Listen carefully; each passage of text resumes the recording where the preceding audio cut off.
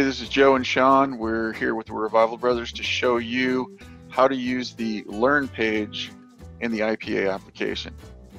As you can see, we're on the Learn page now, and the way that you would navigate to it is pretty simple and self-explanatory. You just click on the Learn button up here at the top.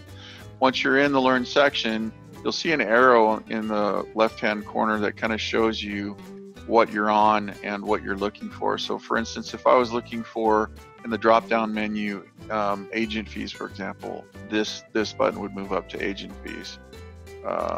If I wanted to scroll down to something like something related to IPA, I can type in IPA and it will go to the IPA section, and then I can kind of look through, okay, what is the Calc Rehab button? It'll go to the Calc Rehab button for IPA and explain it for you. So that's kind of how this works in a nutshell.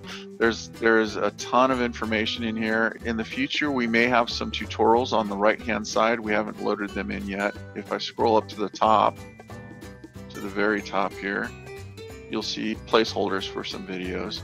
And in the future, we may have some tutorials in here that help you to use the analytics section of the IPA application a little more effectively. With that said, I hope this was helpful, and happy investing. Sean, did you have anything to add?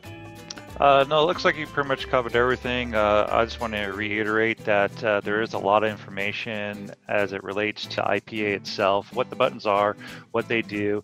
So again, go ahead and go to one of the buttons, Joe, an IPA button.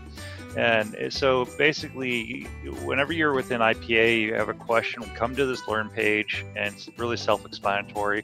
Obviously, if you have additional questions, feel free to drop us an email at support@revivalbrothers.com.